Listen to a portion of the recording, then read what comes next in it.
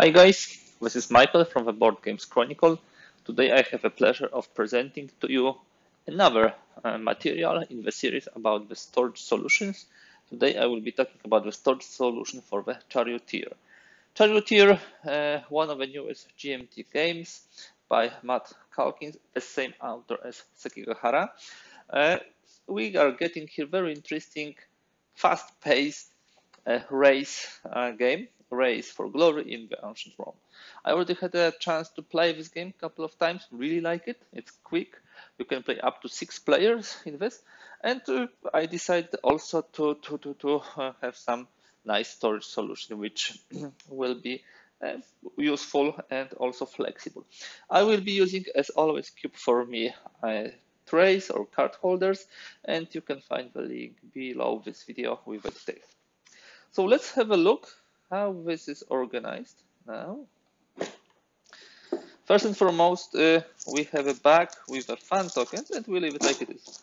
Later on, we will be using this during the game, so there is no need for any storage solution for this. Key of a storage solution would be the card holders. We have like 150 cards in Charioteer. Here they are. So what I'm using are 3 deep trays and 1 shallow.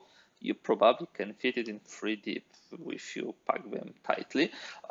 If you have them sleeved, then you probably would need around 5 deep trays. As you can see, they fit pretty nicely. You can get them also pretty quickly from here. So this is where we keep the Charioteer cards. 1, 2, 3, 4. Separate thing is, of course, the skills. You use them only at the beginning of the game. They fit nicely into the shallow box, as you can see. Probably, if you sleeve them, they would also fit here. However, I do not recommend sleeving those. You use them very rarely, and they should not wear up too quickly. You would have also the damage tokens. I like to keep them simply in the tray, like this, during the game, and taking them from here and putting them back. Very useful solution because you have 2 things at one moment. First of all, storage, to store the damage cubes, and the second one is to store them during the game. So you always either put them aside, which is not the most convenient. I'd rather have them like this. So this part of the storage solution I fully recommend, and I rather don't think there is a better one for those things, for cards and for the damage. Now, as for the player sets, that's a different story. Here we have 6 player sets. Each of the players have their set, as you can see here, the blue, the green, I don't know what's the color. It's also some kind of a blue. So here they are. What I would suggest to do is to keep such sets for each player. They can easily take them out and take them, then put them back. Of course, you can use the zip locks. You can put everything into one bag. You can use also the smaller trays, most probably the card holders.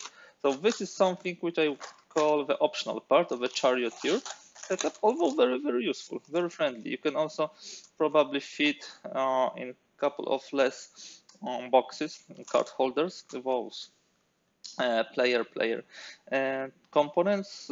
Still, it's better to sort them per player. So when you have 6 of them, 6 shallow ones, yeah. These are the shallow ones, definitely. And then, of course, everything fits nicely. This is a 3-inch box, so there's huge amount of place for the rule book, for the player sheets, and for the 2 maps. I will not be taking them out. So if we pack everything, we can do it nicely here. Yeah, like this. It will fit nicely. Let's do it that way, and this that way. So it blocks itself here. A similar thing we can do at the bottom for the cards. Yep, nicely. And here we'll do that way, and this will put that way. for the fun tokens, we have plenty of space in the middle.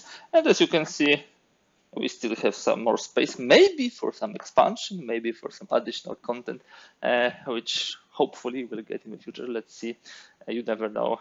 Maybe we'll get something more. And then we close the lid.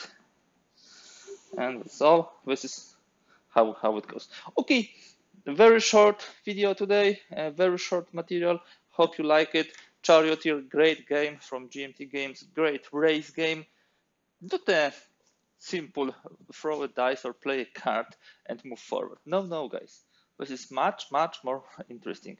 And I hope also to do some material about the playthrough, how the game goes. I think you will like it. That's everything for today. 5 minutes and a couple seconds should be enough. Head to the Cube for Me link and check this set and also other sets which could enrich your games and make them even easier to set up and then clean up and simply store. Thank you. If you liked this material, please give thumbs up. If you like to see more content like this, kindly please subscribe and also use the comment section. Bye for today. Thanks.